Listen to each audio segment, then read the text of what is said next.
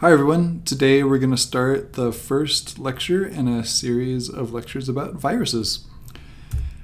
First thing to mention about viruses is that there are a lot of them. There are lots of viruses in the world. This is from a really nice review about viruses in the world, showing that in terms of biomass, bacteria and archaea are much more abundant in the global ocean than protists. Protist is a somewhat antiquated word for single-celled microbial eukaryotes. And viruses, although by mass, according to this estimate, there are actually more grams of viruses in the ocean than there are grams of microbial eukaryotes, which is pretty impressive. And this is in the ocean because the ocean is nice and homogeneous, so if you do a count of 1 milliliter, then you can nicely extrapolate to the rest of the liters of the ocean. It's a lot harder to do that with soil or other kinds of environments. And also the ocean is really big, so it's a good thing to use for these kinds of estimates. But in terms of numbers of particles, viruses are definitely the winner. They outnumber bacteria and archaea by orders of magnitude.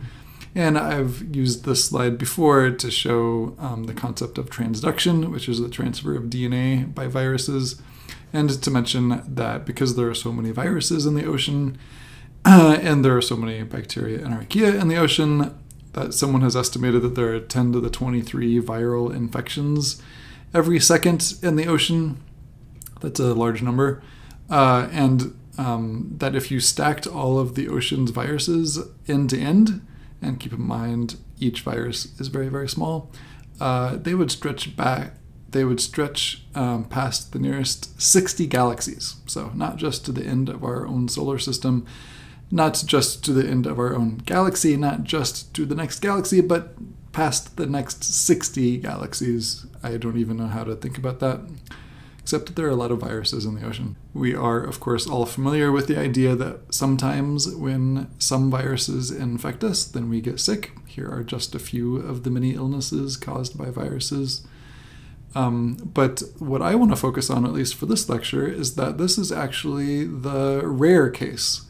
Most viruses do not make us sick, and most of the time when viruses infect us, illness is not the consequence. There are lots of different potential outcomes. So one possibility is that yes, there's a negative effect on the host by a viral infection. Very often there's no effect at all, at least not immediately, and sometimes never. The virus just infects the host and there it sits and maybe nothing happens. A virus infection can actually have a beneficial effect. So there's the example of some aphids. When they are infected by viruses, they're actually better able to colonize a new plant. Cholera is caused by the bacterium Vibrio cholera, which is very common in the ocean. And it normally does not produce the toxin that causes cholera when it infects people. But when it's infected by a particular virus, then it becomes capable of making the toxin and colonizing a host gut. So it's really the phage and the bacterium working together to cause cholera. So with respect to the virus and the bacterium, it's a mutualistic relationship. Of course, it's not mutualistic for humans. Phage, by the way, is the word used for viruses that infect bacteria. For a while, it wasn't clear that phage and viruses were actually the same thing, but now we know that phages are simply viruses that infect bacteria and archaea. There are also examples of kind of indirect evolutionary relationships with viruses and their hosts, some of which you could even call symbiotic. So there's the famous example of the retroviral gene that was incorporated into the human genome and then later became used during the evolution of mammals to form a membrane, a tissue that separates the maternal and fetal bloodstreams in the placenta, which originally came from this protein that was the gene for which was inserted into the human genome by a retrovirus that had infected humans and inserted its genome into the human genome. And then over time, it was repurposed for this development of the human placenta. So we can thank viruses for our placentas. This is a great story. If you want to read more, I highly recommend it. Here's a more straightforward example of a beneficial effect of a viral infection. There are some plants that when infected by a virus they are more resistant to drought. So here's the schematic showing that in the absence of the viral infection, drought causes stress in the plant and doesn't do so well. When it does have the viral infection, it does well when subjected to drought.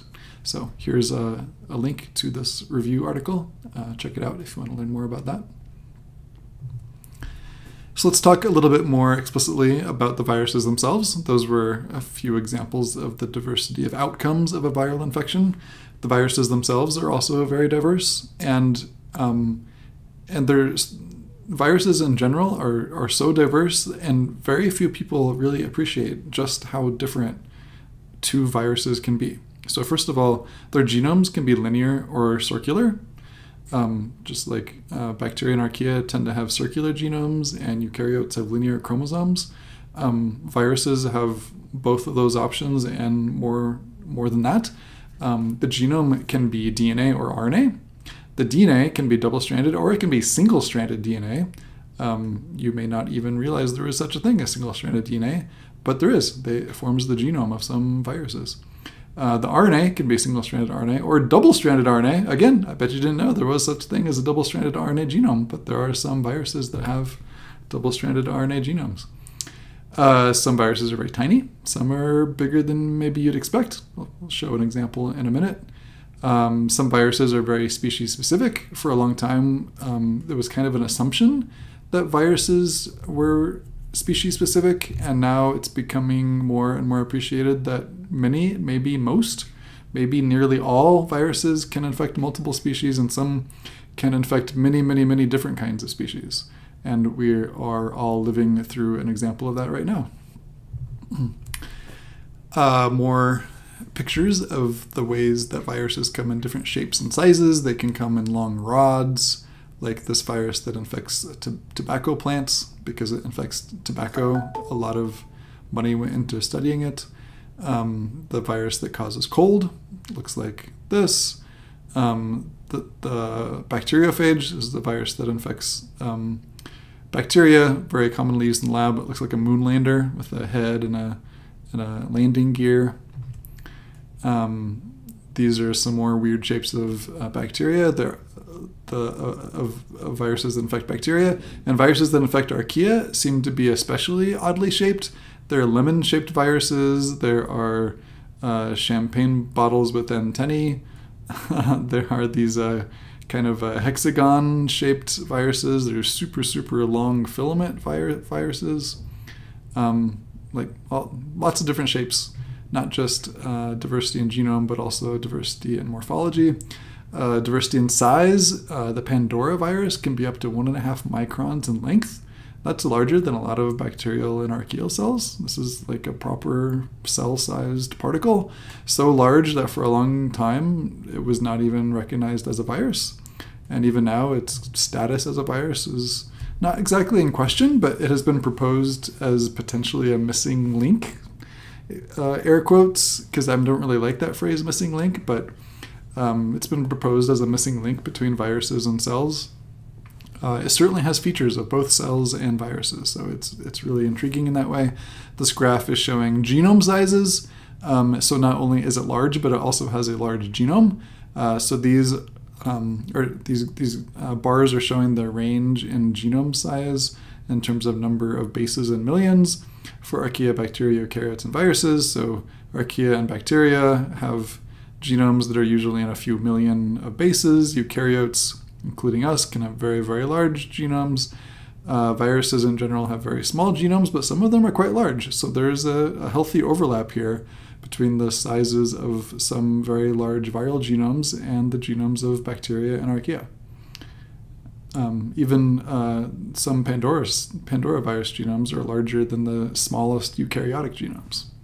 Right? So there's a kind of a gray area here of not exactly a gray area, but there's a really wide range in characteristics of viruses. They're very diverse. Really cool Radiolab episode about the Pandora virus here. A classic science story from Radiolab here about giant viruses. Highly recommended. Let's talk a little bit more about how amazingly diverse viruses are. I really like this image. It's extremely overwhelming, which is one reason why I like it, because it, in one image, gives a sense of the diversity of viruses. So first of all, it's divided up between RNA and DNA viruses, and it shows some examples of single-strand viruses and double-strand RNA viruses. Double-stranded RNA viruses split into positive and negative strand RNA viruses, single-strand DNA viruses, double-strand DNA viruses, as I mentioned before. I'm not going to go into their molecular mechanisms, but they do have a little schematic here showing how they replicate and infect, and showing how, depending on whether you start with RNA or DNA, single-stranded or double-stranded, your replication cycle is going to be a bit different. And these pictures show which kingdoms of life these viruses infect. So positive strand RNA viruses, which include coronaviruses, and rhinoviruses, which cause the common cold, infect basically everything. They, of course, infect metazoans, that's what MZ stands for, and microbial eukaryotes and plants and bacteria. Some viruses so far have only been discovered to infect metazoans and plants. For example, influenza and Ebola. HIV infects metazoans and fungi. Sorry, that's not. Retroid RNA viruses infect metazoans and fungi, and HIV is one example of a retroid RNA virus that infects metazoans, primates specifically, and so on. So here are just a few examples of viruses you may have heard of, and to show, for example, how coronaviruses and influenza viruses are both RNA viruses, but they are in very different classes within the broad group of RNA viruses, coronaviruses being positive strand and influenza viruses being negative strand. And that might sound like a subtle difference, but it actually has really big consequences for how they reproduce and replicate and evolve. Coronaviruses, for example, because their genomes are encoded in positive strand RNA virus, positive strand RNA basically means the same as the messenger RNA. So it, for example, can be translated directly into protein. So the genome inside the coronavirus particle can be just immediately converted to protein by the host cell, whereas a negative strand RNA genome first has to be transcribed into a positive strand, and then translation can occur. Again, sounds subtle, but has profound implications, and these are really completely different kinds of viruses for that reason. So all of this is to say that viruses are very diverse. In fact, they're so diverse that there is no single trait that is common to all viruses. There's a definition out there about viruses, which is something like they are composed of genetic material, which could be DNA or RNA, that is enclosed in some kind of compartment, which can be protein or lipid. So that's basically the best we can do in terms of a definition that would fit all of the viruses that we know about. Even so, some viruses come pretty close to not fitting that definition. And I think it really highlights how there is no homology among all of the known viruses. In other words, they are not monophyletic. And because they are not monophyletic, it's possible that all of the viruses in the world are not the same thing. They do not have a common ancestor, most likely, and it seems like they have evolved multiple times. And these different kinds of viruses have probably evolved independently of each other. And eventually we should probably invent different words to describe them instead of using the word virus to describe all of them. I think pretty soon the word virus will lose any evolutionary meaning, if it hasn't already. A practical consequence of this is that there's no such thing as an antiviral in the same way that we have antibiotics that mostly, some antibiotics anyway, kill most bacteria. There's no equivalent for viruses. All of the antiviral compounds that we have are highly specific to very specific strains of viruses. Usually when the virus evolves, then you got to come up with a new antiviral. There's no antiviral, there's no broad spectrum antiviral. There's no such thing because there's no common trait among all the viruses. So there's just in principle, it would not be possible to kill all viruses with one drug. I mean, maybe the best you could do is to come up with an RNA virus antiviral and a DNA virus antiviral, but even then, I'm not aware of any such thing that works, that really works at all. So let's think a little more about the potentially profound consequences of this idea that viruses are not monophyletic. So where do they come from? And so first of all, as I just said, different kinds of viruses may have a different answer to this question. But three possibilities that I'm aware of are listed here. First one being the virus first hypothesis, which means that all of life today evolved from something that looked like a virus. This has a lot of intuitive appeal because we think of viruses as being simple, and we must have all evolved from something that is simpler than we are. But I think that if you think about it more than that, it doesn't really work anymore, because viruses are pretty inherently infectious particles, and you can't really infect anything if you're the first thing around, right? So if the virus first hypothesis is correct, then that means that the infectious nature of the viruses must have evolved later, right? They couldn't have been inherently infectious at the beginning because there was nothing to infect if they were the first thing. Still, that's an important idea to think about. Second one is that viruses have devolved. That's not really a correct word to use because evolution doesn't have a direction, right? But in this context, the idea is that they are the descendants of real cells. So an archaeal or bacterial or eukaryotic cell was subject to selection pressures that caused it to become parasitic, and then it became more and more and more parasitic until finally it became a virus. And so in this idea, the virus is kind of the end state of an extremely parasitic cell. So one prediction is that some of the bacterial parasites that we know about today might one day become something more like a virus. I like that idea. I don't think there's really strong evidence of any examples of that, however. Maybe we just need to study them more. The third option is that viruses are components of cells that escaped from their cell of origin to become a parasite.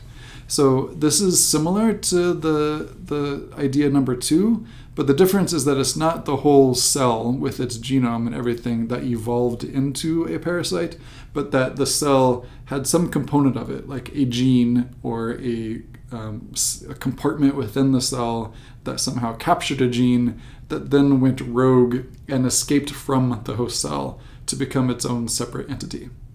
So I hope you can see how that's distinct from the second option, where the whole species actually evolves into being a virus. Instead, a virus kind of escaped from the host. The third one seems to have the most support right now. It seems really popular. I think it makes sense. There's some really cool studies in cell biology that seems consistent with that idea. There are all sorts of weird little compartments and blobs and blebs within cells that seem like they could become independently infectious particles, especially if they captured a gene so that they would have some hereditary aspect. I can point you to some papers on that if you want to learn more about that. For now, I just want to highlight that all three of these options are viable, and different viruses could fit into each of these differently. There is no need to have a single answer for all viruses. Here is a wacky paper that attempts to explain the origin of all kinds of viruses, and I mention it here because it embraces this idea that different viruses might have different origins, and proposes a highly detailed scenario in which different kinds of ribosomes and different kinds of viruses, and also things like ribozymes, which are self-replicating RNA molecules, and group 1 introns, which are kind of like selfish genes that jump around, and different kinds of RNA and DNA viruses and plasmids, retrons, how all of these kinds of replicating genetic entities might have arisen during evolution, some of which might have arisen during the RNA world before we even had cells, so that would be answer number 1 on the previous slide. Some of them escaped from cells, as in answer number 3 on the previous slide. So if you want to jump into these ideas, I recommend this paper. I don't think even the author of this paper would claim that any of these ideas are necessarily correct, but it's a really fun exploration of these different ideas. Okay, so if we're going to talk about where did viruses come from, then we might as well talk about, are viruses alive? I get this question all the time, and my answer, I think, is almost always disappointing because I don't think there is an answer to this question. You'll get different answers if you ask different biologists, when I teach biology 1620, we instructors always get into a fight about what we're going to tell students about this question. So here's my answer. First of all, there are a lot of things that viruses don't do that we think life should do. So they don't respire, that is, they don't do any kind of metabolic activity inside the viral particle. They depend on the metabolic activity of the host cell. They don't move on their own. They don't grow on their own. They don't do any kind of energy production. That's another way of saying they don't have any metabolism. They don't do anything unless they are infecting another organism, and that seems to be the key. The counterpoint to that is that there are a lot of bacteria and archaea and eukaryotes out there that also don't really do anything unless they're infecting another organism. So lots of fun counterpoints to these ideas, but those points are still valid and still stand. So some points in favor of saying that they are alive: they most certainly do reproduce. They can only reproduce with the help of a host, but again, some things that we think are alive fall into that category as well. They definitely evolve. Lots of things evolve that may not be alive, however, so depending on how you define evolve, that's its own big debate. But certainly viruses, there's no debate, undergo Darwinian evolution. They have a lineage. You can trace the lineages of viruses. You can make phylogenies of specific groups of viruses. I said you can't make a phylogeny of all viruses, but you most certainly can make a phylogeny of groups of viruses that do share homologous traits and especially genes. They are independent in that they're not limited to a single organism or a single species. So viruses that can infect multiple kinds of species, there's some independence inherent to that. So they're not tied to a single species.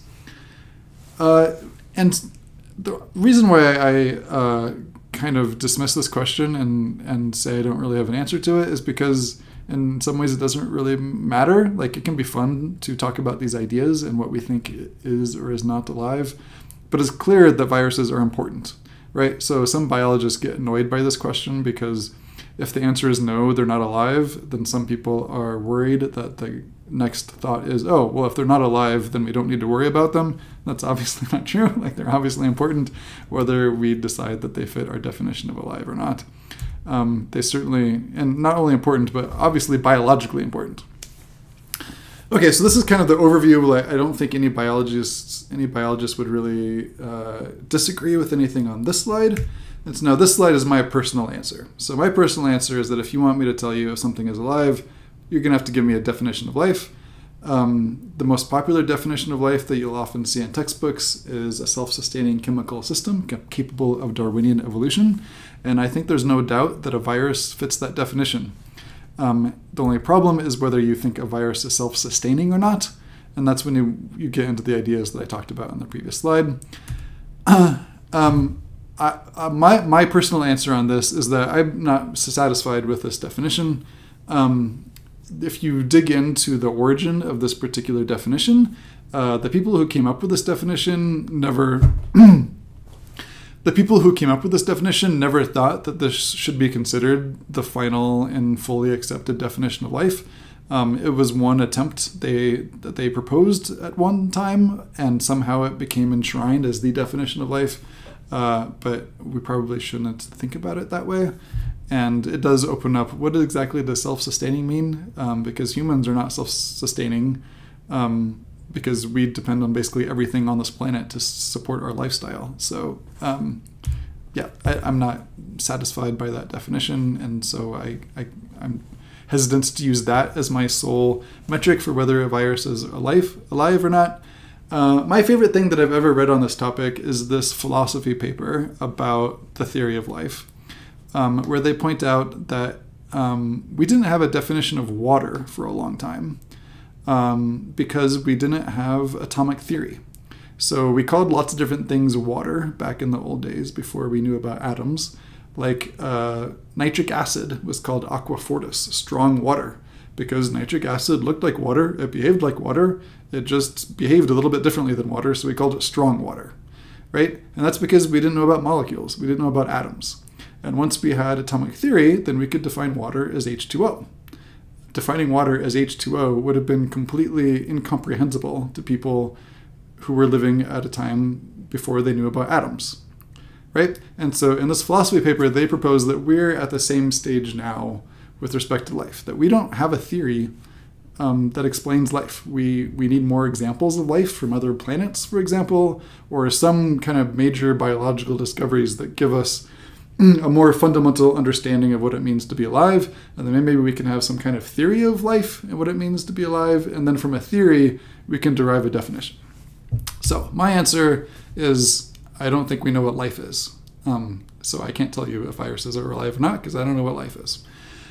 I think what we do know about are cells. I think we have a really well-developed theory of biological cells. We know what a cell is, we know what is not a cell, and we can say that viruses are not cells.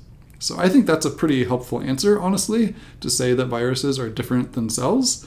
Archaea, bacteria, and eukaryotes are present as cells. Viruses are not archaea, bacteria, or eukaryotes, and they are not cells. I think that's a pretty big observation already, and they certainly play a part in biological organisms and biological communities and biological evolution. So I think of them as fascinating biological particles. And whether they're alive or not, again, I think that means they're just highlighting our need for a better theory of life. Okay, that's my spiel on the topic. People ask me about it all the time, so I hope you enjoyed listening to it, and we can talk about it in class if you like. All right, see you then. Bye.